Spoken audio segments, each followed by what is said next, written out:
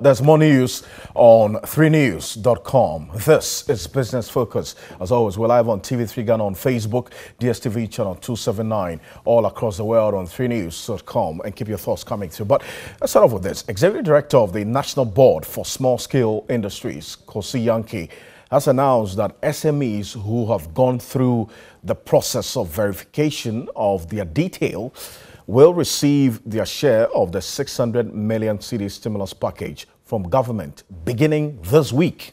Now, she was reacting to concerns raised by the National Association of Private Schools on the delay in releasing the funds. She assured that the board is working on ensuring that the process is as transparent as possible. She spoke to my colleague Etonam Say earlier on TV3. Take a look at this. Ghana National Association of Private Schools alone, we are over 30,000. Okay. We are over 30,000. And I would say about 60–70% have applied for the loan. Okay. Yes. So we are looking forward for a very positive response. What's the picture like? You've been home for 4 months. Just give us a brief of what you've been going through. Yes. It has been a very challenging moment. It has not been that easy. We're all not expecting anything like lockdown or closure of schools. But the situation demanded that we close down schools. And when the president came out with the announcement, by then we were coming back from midterms.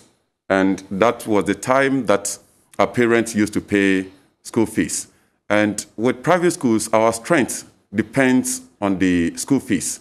And since we're not able to collect our school fees, we're also not able to pay our teachers. So the teachers have been in the house all this while. And yes, we have challenges, but the major one for now is the resumption of schools. Now that school is going to resume, when you come to the private schools, we do subject teaching.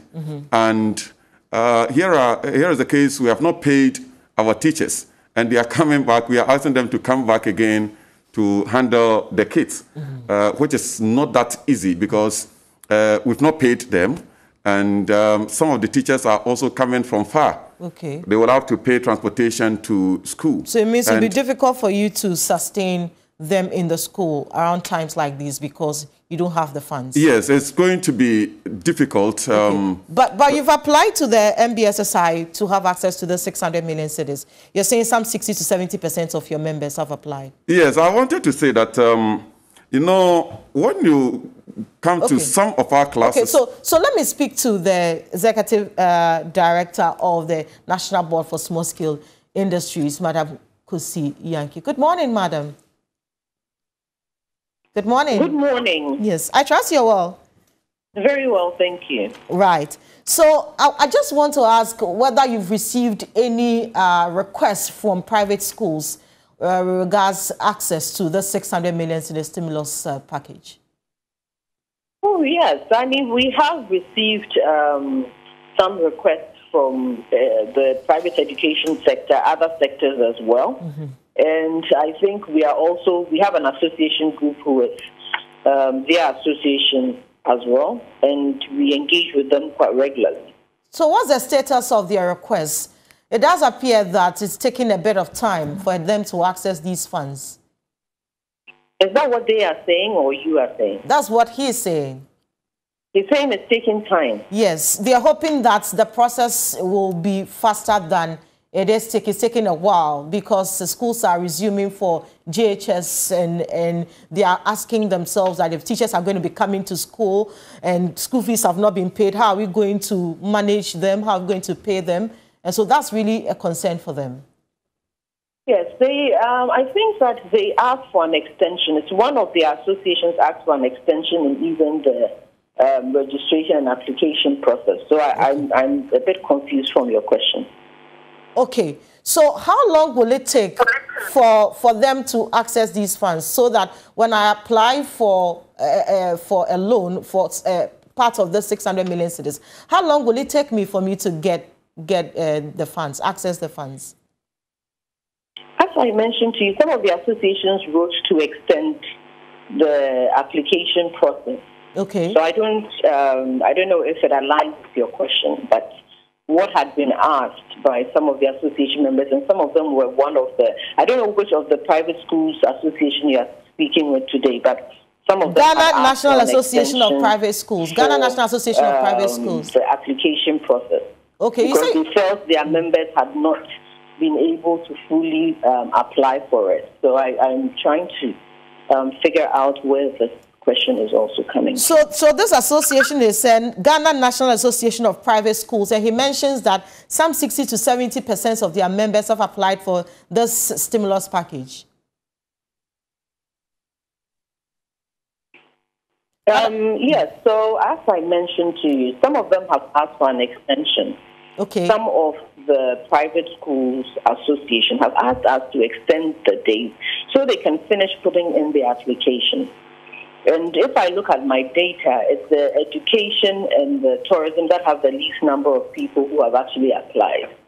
Okay. Okay. So what does it mean for teachers who are asking right now that they are about to resume school? JHS is starting today, and they are wondering, how do we keep afloat? What do you have to tell them?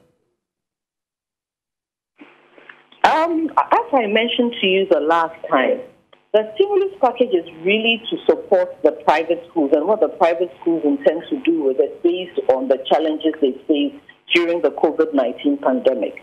So as much as possible, that is also very dear to our hearts.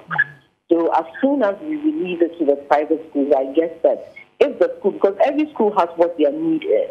Some want to look at teachers, some want to look at other things that they have.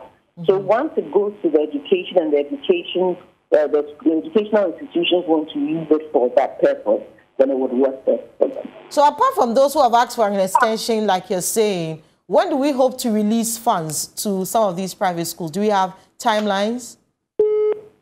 Oh, we lost Madam Kosi Yankee. Well, so there you have it. According to the NBSSI boss, Madam Kwasi Yankee, the disbursement will begin, all things being equal, this week.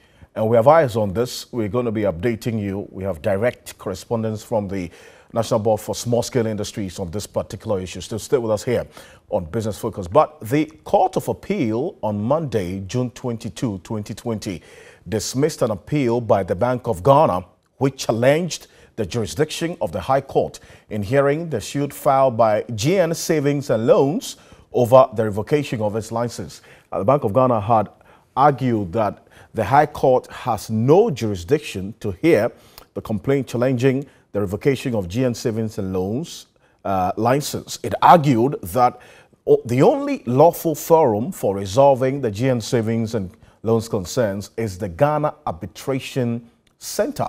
However, the High Court dismissed its application in December 2019, thereby compelling the Bank of Ghana to seek redress at the Court of Appeal. And ruling on the Bank of Ghana's appeal today, the Court of Appeal unanimously dismissed the application and directed the Bank of Ghana to go back to the High Court and justify the revocation of the license of GN Savings. Now, the lawyer for GN Savings, Justice Shemsai, expressed concern about Bank of Ghana's legal gymnastics, that's how he put it, which he said are all aimed at stalling the case and thereby perverting the course of justice. The court was presided over by Justice Akayensu, with Justices L.L. Mensah and Anthony Pong there. So in October, if you recall, in October 2019, the Bank of Ghana and the Attorney General raised a preliminary legal objection to the case brought by Dr. Papa Kwesi Nduom and two other shareholders of GN Savings and Loans Limited. Now, in the objection, the Bank of Ghana and the Attorney General argued that the High Court has no jurisdiction to hear the case complaint, which is challenging the revocation of GN Savings. So that's what you have there with what's happened in court today. We have eyes on this as well and be updating you on this particular one. So live here on Business Focus here on TV3. But right after this quick break, we're going to stay with issues relating to the savings and loans and the microfinance institutions that lost their licenses as a result of the revocation exercised by the Bank of Ghana sometime last year. So Solomon Donkor is the chairman for the Coalition for the Microfinance Institutions and Savings and Loans Companies ex-workers. They have some concerns. We're going to get into it right after this. Do stay with us here on Business Focus.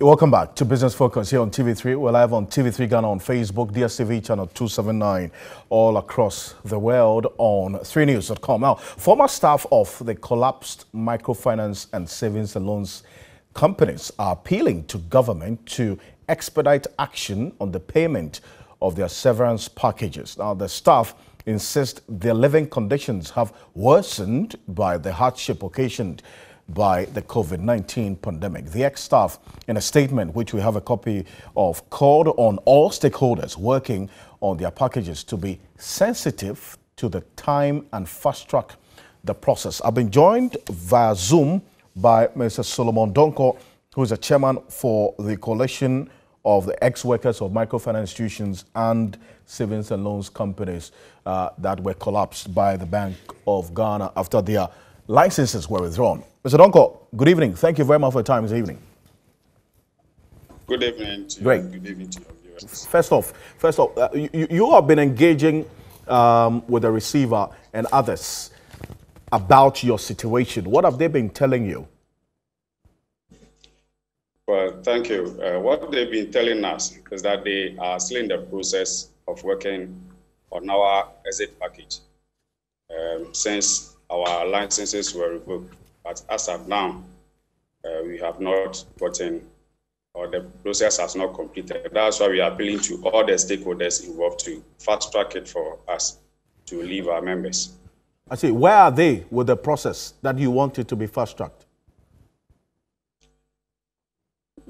According to the receiver, Mr. Reknana Nipa, he says he has finished all that he needs to do and has forwarded it to the Bank of Ghana. But It's been some time now, and that is the information that we have. I see. So in this case, what you're saying is that the delay is on the part of the Bank of Ghana, according to the receiver, what he's telling you. We cannot say the delay is coming from the BOG because we don't know when the receiver also, finished his work and forwarded it to the BOG. But that's the information that we have, the last information that we have from the receiver, that it is with the Bank of Ghana. I see. So we don't know whether the delay is from the Bank of Ghana or from the receiver that did not work on it quickly. But with your engagement with the receiver, Eric Nana Ampah, what kind of severance package are we talking about here for your members? Well, we were engaged with this 23 savings and loans companies and finance houses that were, their licenses were revoked in August, and then the microfinance, their employment were also terminated in May. So as ex-staff, we are calling on the government for our exit package, to be processed quickly for us. Because as ex-staff, we are entitled to an exit package once our employment has been terminated. Because immediately our licenses were revoked, what followed was a revocation of our employment by the receiver. How many are you, this group that you are the chairman of? We have a total beneficiary of almost 5,000.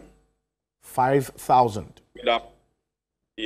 Yes, made up of ex-staff of the savings and loans companies, the finance houses, and then the microfinance institutions. Directly, we are about 5,000. But in Ghana, the dependency, one person, the dependency on you, it's about 5 or 6. So a lot of livelihoods have been affected because of this. Certainly. And I'll put it this way, to put a human feeling to it. So you have 5,000 families who have been impacted as a result of this situation, right? So, but I mean, to just finalize this, what's the situation? Your members, give us a typical situation, because in the statement you say that they are suffering because of COVID-19. In fact, the COVID has aggravated the suffering that you find yourself in. Give us a typical example of any of your members, what you're going through right now. Good. It's been almost a year. In the case of the microfinance institutions, the licenses were revoked in May. And then for the savings and loans and the finance houses, our licenses were revoked in August. So from that time up to now, immediately the receiver took over. Our employment with our, the collapsed institutions were revoked. So we have not been in employment since then. And from that time, almost a year now, it's also difficult for members to get engaged back into the formal sector. And then we all know this year because of the COVID, most institutions are also suffering. So to even get employment in any of these institutions is also difficult. Maybe you may have one or two businesses that you are doing, but because of COVID, the business has also been affected. So we have a lot of our members, you cannot pay your bills, your children bills, your medical bills, and the psychological trauma that you go through, even after COVID, things are very difficult. I see. So we are just appealing to the president through the finance minister, the Bank of Ghana governor, the receiver, whoever is involved in the processing of our exit package to expedite action on it so that our members can have some relief. Mr. Donkor, I would want to thank you very much. But while we end, is that to say that all the 5,000 of you, none have gained employment in other companies after your companies were shut or closed down? No, we cannot say that. Probably or possibly some few ones have been engaged, but the majority are still at home. Right. Mr. Solomon Donko, thank you for your time this evening. We're grateful that you've made the time to speak with us.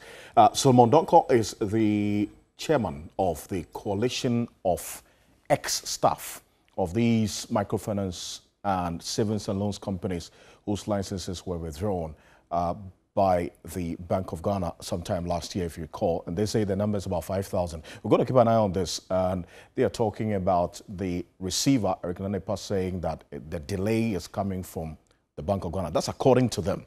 We'll follow up and get some answers. But fuel prices have gone up in the second pricing window in the month of June 2020, as analysts predicted. It has been observed that a lot of consumers are not even paying attention to the fuel prices at the pumps. But guess what? It's been increasing over the last 2 weeks. This is the second increase in fuel prices within 2 weeks. My colleague, Joseph Armstrong Gold Alogbe, visited some fuel stations, interacted with some consumers. Take a look at this. Fuel prices have gone up at the various filling stations. But do drivers know that fuel prices have gone up? Let's find out. I should have done that, but I didn't check. And I think about 3-4 weeks ago, I was told that the price has gone down. But if they've increased, I don't know. Passengers in the Swati. So, and a fuel and so on, my son too. Only I can fuel. But on a benang, no one will treat you. If it will go to a Jacob Park, a fan, I fuel, you could go to Shanagan. If it look good, I just left you. I get fee for the price. I just saw it on the assignment there. Last time I checked was 4450, and now it's 4650. The increment of fuel prices is affecting their work, and they want government to adjust fuel prices to enable them make some good sales. Joseph Armstrong Gold, TV3, Accra. Well, that's my colleague Joseph Armstrong. He likes to be called Gold, so I add that to it. Joseph Armstrong Gold Alogbe there, giving us the details of the fuel price increase. Duncan Amoah is the executive director of the Chamber of Petroleum Consumers, COPEC. He speaks for the consumers whom my colleague spoke to. He's joined me in the studio. Duncan, it's good to have you. And as we get into it, and just all observe the whole process of ensuring that we are safe in this. Thank you so much for joining us in the studio this evening and to get an analysis of exactly what we are confronted with right now. First off, this is the second increase in the last 2 weeks. The first was 8.3% rise, and this one we're talking about 4.25%. Are these increases justified? We're talking about almost 13% increase over the last 2 weeks. Alfred, good evening. It's actually scary, to say the least. It was expected that prices will go up, but if you juxtapose with when we saw reductions or when Ghanaians were supposed to get reductions, they came in piecemeal. You wake up is 2% reduction, 1.5%, 2%, 3%. Unfortunately, when it's the reverse, when it has to go up, within a fortnight or 2 week period, you are seeing almost 12-13% increases. That for us is quite scary, from 4.0 thereabout, somewhere even at 3.75. Exactly. As we speak, everybody is rising to the 4.65. 6 thereabout, 4.7. If you do the numbers, for those who want to buy them in gallons or want to think of them in gallon terms, what it means between June 1st and now is that you're going to pay about 2-3 cedis more per gallon. So for the trot drivers, they usually get hardest hits, and the long distance big buses and those who operate transport commercially, they get hardest hits, because if you use a trot that consumes say 10 gallons a day, absolutely, 3 cedis means that you're going to spend about 30 cedis more. Transport fares haven't gone up. They haven't gone up. So clearly, it's going to take a huge toll on them. And Alfred, the sad aspect, because of COVID, they cannot also pick to capacity. So there are spaces in there because we need to ensure social distancing. Within the same period, fuel prices are going up for them. For some of them, between June 1st and now, they would have to augment their fuel consumption numbers by 30 cedis daily. If 30 cedis if you do on a daily basis? If you do the numbers by even 20 days, that's about 600 Ghana cedis that we've slapped on them. We do think that the same way prices, when they have to go down, we stagger and release them piecemeal. We do think that increases should also come piecemeal, because oftentimes you wake up and the difference is so huge. You wonder if we couldn't have done 10 pesos or 7 pesos, 11, 13 pesos, but you wake up, if it's not 30, 40 pesos, 20. But, I mean, 13% in 2 weeks. What could have contributed to this that we're saying? I mean, we need to understand the language of the OMCs as well. Why? Alfred, you do get to talk to, in fact, the majors, the bigger ones, and the other key players. As per our understanding, fuel prices are driven by 3 key reflectors or indicators. You talk about the international market price, external. Then you talk about your CD-dollar relationship, internal. Then you talk about your taxes. Yes. How much government wants from the commodity. So you look at these 3. There are 2 of the 3 that we have control, totally. Okay, there's so the one first, we don't have any control over. International market price, you don't have any control over. Yes. We don't have control. Yes, but they are geopolitically determined. Okay. You can't control them. The CD-dollar relationship and the impact that it has on this. How do we control that? Let's start with that. You see, Alfred, we have said, in fact, this morning we're actually putting a document together for the Bank of Ghana. Not long ago, you used to hear about auctioning of dollars and all of that. We are saying that your petroleum imports are as essential as anything you would want to wait on, because if fuel prices go up, it affects, I mean, even a ball of kinky. Yes. It affects everything. And so treat your petroleum imports as essential and give them quarterly rates, so that if the importer knows that per this quarter, the dollar is pegged at 5.6 for me, I can get to pay 5.6 to be able to pay my supplier $1 million, and this is how much cedis I would need. They would not need to do forward forecast figures, input into the pricing. So you can cut off the CD dollar pressure on your pump prices if and only if you are managing these importers, right? And what they would need to be able to pay their suppliers. Let me explain. Please. Alfred, if I'm going to buy oil, be it crude or the finished products, petrol, diesel, I cannot go with my CD and say, this is CD, so take. I'll have to go with dollar. Now, if I go buy with dollar, I cannot come to Ghana and say, I'm going to sell in dollar, because there's only one legal tender, the CD. Yes. So I need to do a conversion. So let's say that I went to get $1 million worth of products. Right? Let's say 1 million liters is what I got for $1 million. Right. Now, a liter for me in the city, I would have needed 2 weeks ago about 5.5. 5.5 million cedis to pay off my $1 million. Now, because the city is not stable, by the time I finish and have to pay the supplier, I need 5.7. Because of the CD has, depreciated. Depreciating. So I would need to change more cedis to be able to pay the supplier. That 200,000 overrun, I would need to factor it into my pricing so that I don't finish selling and get 5.5 and I need to go and borrow or sell an asset or something to be able to pay the additional 200,000. So they factor all of that in. That is what they call forward forecasts, right?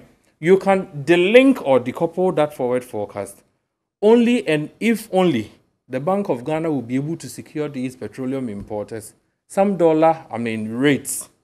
That says that per this quarter, first quarter, your dollar, whatever, will be pegged at this.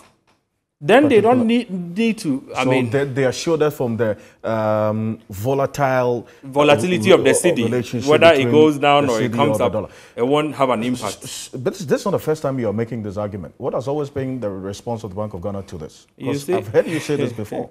Alfred, they do know these things, and sometimes you wonder why they wouldn't want to do them. Probably it will come at a cost to them.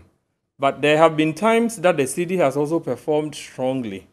So assuming that you peg it at 5.6, right, it's more like hedging. What it means is that if the city performs better, the Bank of Ghana will gain. If it depreciated to say 5.8, it means that there will be no pressure on the importer because he's been assured of 5.6 and he doesn't need to factor 5.8 in his pricing.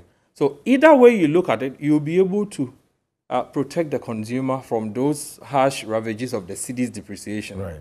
Unfortunately, maybe because of the numbers and what it means to Bank of Ghana's bottom, they will prefer to just leave it and people should go and source for the dollar. But once they are chasing the dollar, our fear again is that because COVID is also declining gradually globally, demand is shooting up. Economists are getting back to where they were. Yes. And so demand for oil will go up.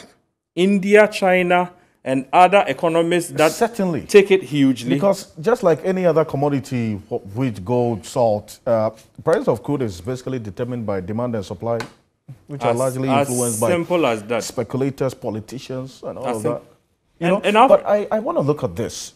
I'm sorry to interrupt you, but the other bit on the taxes, unless you want to conclude on the point that you were making. Indeed, quickly, I'll just conclude on. What we are saying is that they link the city dollar from pump prices. The trotro driver may not even see a dollar all his life, but he is paying for the dollar or the city's depreciation at the pumps. It's sad. We could do something about it for them. Could do something about it for everybody, but we are not. Wow. And they are paying for it. When the city depreciates, the three factors. If the city alone depreciates, an international market price does not even go up, you will pay more. Let me look at this. How about the taxes? I mean, because you have been asking that the special petroleum tax, others, there were promises to have it taking off by this particular administration prior to their coming to office. It was reduced. And now here's where we are. What have they been telling you? What's the reason for keeping these tax elements in the books, which is compounding the prices that we're paying at the pumps? Alfred, I do think that policymakers, decision makers, politicians, and authorities have been quite unfair to Ghanaians. At the time when crude prices tumble or they drop, they decline, you find all kinds of shenanigans. They input taxes. The excuse is that because we are an oil-producing country, so when crude prices are lower, it affects revenue for the government, the central government.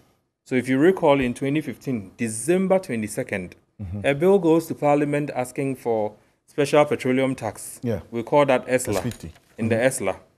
And then you slap a tax on finished products because your crude exports were not giving you the kind of revenues that you wanted.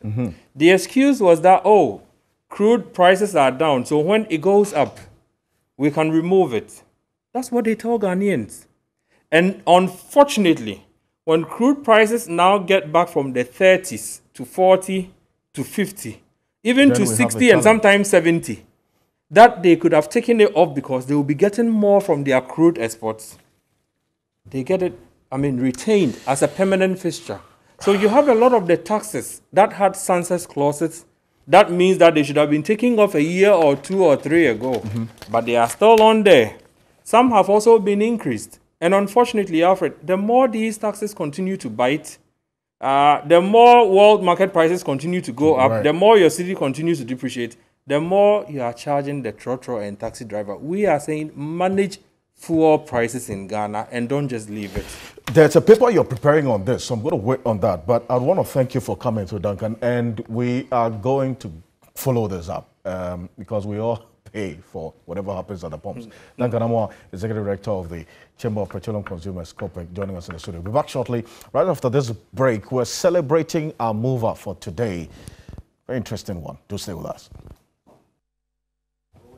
Well, tonight on the Mover segment, we share with you the story of Pearl Yaya Dodo, who, after re-strategizing her business plan amid the COVID-19 pandemic, is staying viable in business. Petals and syrup is just 7 months old and is already cutting a niche in the beverage industry. Take a look at this. Hello, Ghana. The location is Taifa, and the mission is so simple. We are here to engage a startup business, Petals and Syrup, and the brain behind that is Pearl Yaira Doju. We want to know how it all started, how the business started, and how she's even coping in this COVID-19 period. Let's do this. Let's get the story and share it to you.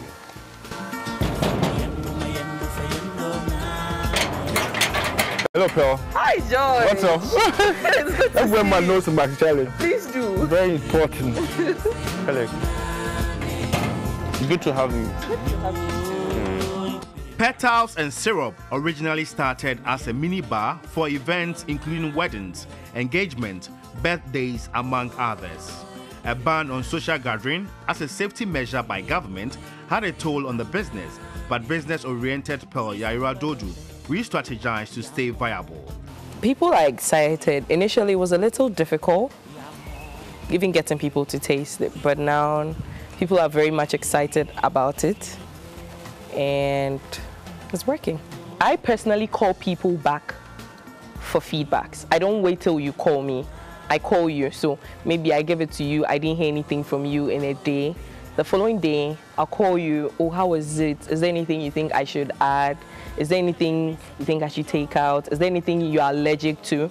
So it exposes me, lets me know, okay, so maybe there are some people that are allergic to honey. So now I know if I'm making this for you, I can't add honey. So we have to find a substitute. I love feedbacks. I'll call you if you don't call me. She decided to do juice pouches for a product, and that is really selling for her. I use these 5. I call it please. So the P is please. The second one is listen. Okay. The third is explain. The E is explain. The A is apologize. And then the S is service. Okay. And then the last E is to express gratitude. So these are the things I actually work with. Okay. So whether the customer just wants to rant, they're right. It's because of them I'm here. So anything to make them happy, even if they say anything against me, the individual, I sometimes will just laugh it off and then get into my room and I'm upset. But then with the person personally, no. Yeah. You know what I was thinking? I thought it would be your flavor like in bottles. No. That's what I was thinking. No. Yeah. So that is, I blended some pineapples and all of that. So I do everything from scratch. Oh, I see. Yes. I do everything from scratch, so I don't even add preservatives. Yeah, Yes, I don't add preservatives. Yeah, a lot. It takes limited time to, expire. Yes. So like when it gets to within like let's say a week. A week, yeah, you should finish it. But if you want it to stay, then I would advise that you put it in a freezer. The government is giving us some funds, COVID, So I heard. So maybe you can, sign on for it. And get some. Is it even real? It's real, come on. You benefit from it because you've been impacted, one or the other. Yeah, well, yeah. So you can get at least 20,000 video. Hey! To support you. To support me. I see. Yes. And where do you get the discount? I'm a market here. I just buy it on the market and then... Oh, you're making... I'm trying to help you. Yes, so... There's some, when they finish, they dry and then use it again. They use it again. Yeah, there's some people who do that. Okay. There's some people who do that, but if you do that, you won't get the way, you won't get the consistency. It would actually be light or something. I see. Yeah. Her Sobolo comes in flavors including mint, strawberry, cinnamon, grape, and pineapple. Currently, Pearl has employed 2 people who are helping with the business, and that includes a delivery person. Social media, she admits, is a game changer for every business, so she never takes it lightly at all. She craves to see Petals and Syrup as a household name in ensuing years. Her advice to potential entrepreneurs is that they should be prayerful and hardworking and not rely on people to get things done. Okay, so this is how the pouch looks like. And it's a Ziploc. So the good thing about this is if you are not done, you can always zip back and then hold it. It's very handy as well. And if you are done and you still want to, since we are doing a lot of recycling these days, you can pour water into it, put it in your freezer for ice. You can dry it and then put maybe oat or Tom Brown or something into it. Do you measure the Yes, quantity? I know what goes in here. So I made sure that this line tells me that this is the end. Because if it's more than this, there'll be too much pressure on the pouch, so it'll seep. Yeah. Oh.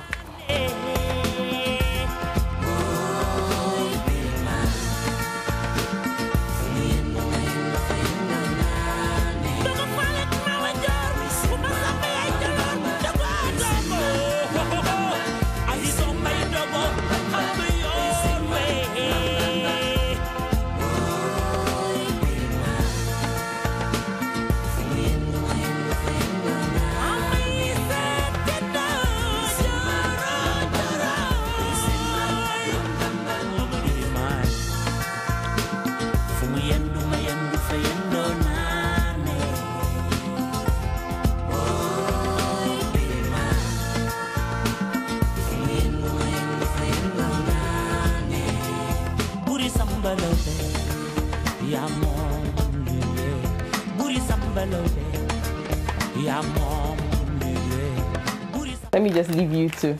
Wow, guys, Charlie, we all know this is one correct package.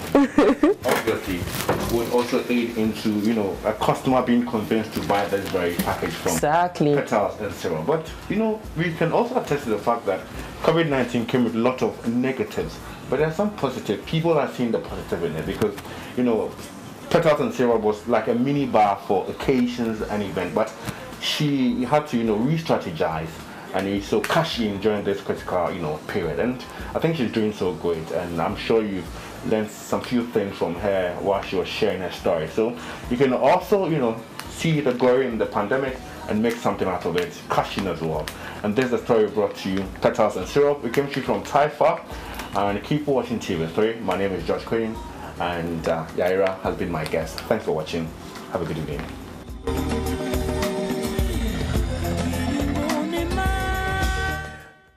Oh boy, George has the best part of the show anyway. But that's Pearl of Petals and Syrup out there to do some great things. And we celebrate you, Pearl, and we certainly wish you all the best. And we know that the startup of today is the big business of tomorrow. That's why we do this every other Monday with the movement segment with George steering the wheel right there. And on that note, that very encouraging note, I want to say thank you, as always, for staying with us here on Business Focus. My name is Alfred Okansi. On behalf of the rest of the team, Methodom Say, George Queening, Kia Mensa, Brampa, all the business team here, thank you so much for the support. I am Alfred Okansi. Stay with us. There's more coming up. Good evening.